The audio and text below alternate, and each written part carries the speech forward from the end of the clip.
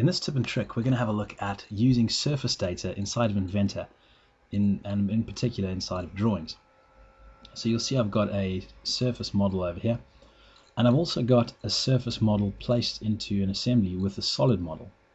And what we're going to do is we're going to create a new drawing. I'm going to place a base view and a few projected views.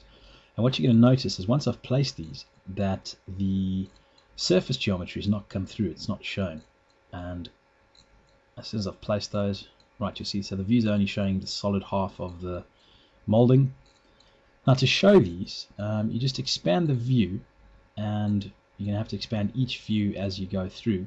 But what you can do is right click on the actual assembly and go include all surface geometry, and again include all surfaces, and go through each view and switch the surfaces on.